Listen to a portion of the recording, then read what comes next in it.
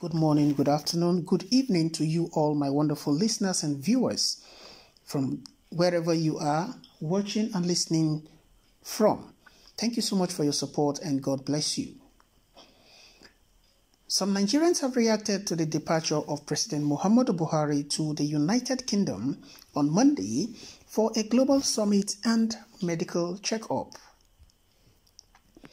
Daily Post earlier reported that a special advisor on media and publicity, Femi Adesina, in a statement, stated that the president will be jetting out of the country on Monday to enable him participate in the Global Education Summit, Financing Global Partnership for Education 2021 to 2025 GPE.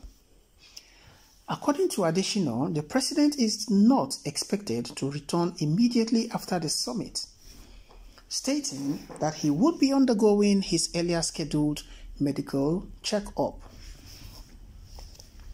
Daily Post reports that the development is coming when the entire nation is enveloped with tension and anxiety as the two major secessionists in the country, Nnamdi Kanu and Sunday Igboho, are set to face trial. While Nnamdi Kanu, the leader of the indigenous people of Biafra, IPOB, is expected to resume trial at a federal high court in Abuja, his counterpart, the Yoruba Nation freedom fighter, will be appearing before the Supreme Court in Cotonou, Benin Republic, following his arrest last week, Monday. Some concerned Nigerians who reacted to the president's move accused him of deliberately setting the country on fire and moving to another country. Others speculated that the president must have been invited by the British government to explain Nnamdi Kanu's rearrest and extradition to the country. Below are some of the reactions gathered by Daily Post from the comment section of Femi Adesina's statement on Facebook. Patrick Oderibok says the president has set the country on fire and he is now running to another country. Guys, do you agree with this opinion? To a very large extent, that could be a narrative to follow. Ohunle Michael says, continue to deceive yourself. Tell them the UK invited Buhari and his partner in crime from Kenya to come and explain their roles to Mazi Nnamdi Kanu's kidnapping and smuggling to Nigeria.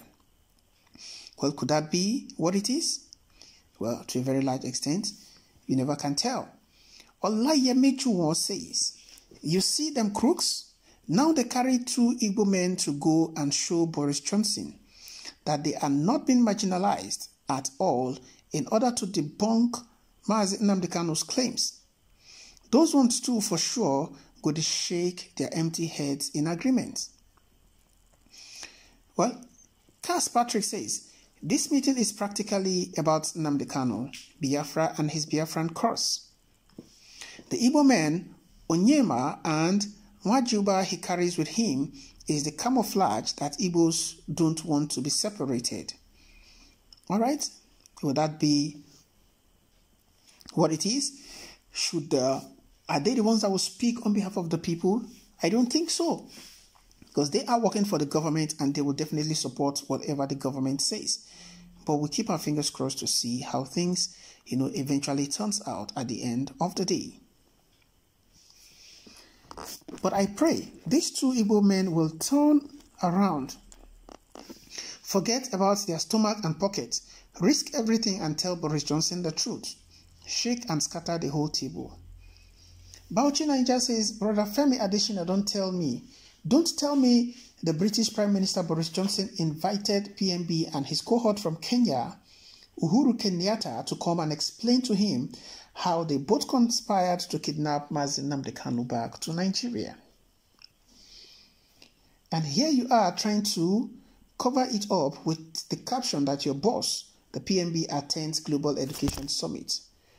Okay, a lot of people do not want to agree that the reason why the president is actually leaving the country is for a summit and also for his medical checkup. Another person says, and he wants to use the same opportunity to patronize the British doctors with our hard-earned taxpayers' money in the name of medical trip. It is well. Reno Omokri, please help us and do the needful, he said. Well, it is what it is, guys.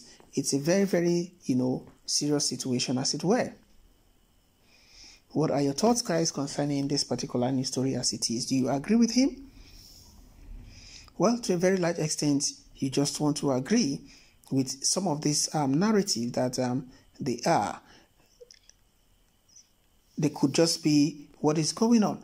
But we keep our fingers crossed. Don't forget, it's been reported that the president will be out of the country and will be coming in sometimes or somewhere around the second week of August. And if that is the case, it's going to be a long vac for him, like in 2 weeks or thereabouts. He's going to be spending in the United Kingdom. And this, don't forget, is going to be spending Nigerians' hard-earned money, where there are lots of Nigerians who cannot even feed for themselves, who cannot even fend for themselves. So it tells you to a very large extent that something is wrong with the way things are happening in the country. Well, it is what it is. He's been wanting to travel all this while, but he's been trying to defer his travel for reasons best known to him, probably because of what Nigerians are actually, doing or protesting against him in the UK. But we'll keep our fingers crossed to eventually see how things unfold as things progress. Whatever it is, he will definitely return back, and we'll get to know the truth of the matter and the root cause of all that transpired in the UK. One thing is certain: time will tell what exactly transpired, what exactly happened, and how things eventually happened. Well, guys, it is what it is. There is no need to fret. There is no need to be scared. There is no need to be afraid.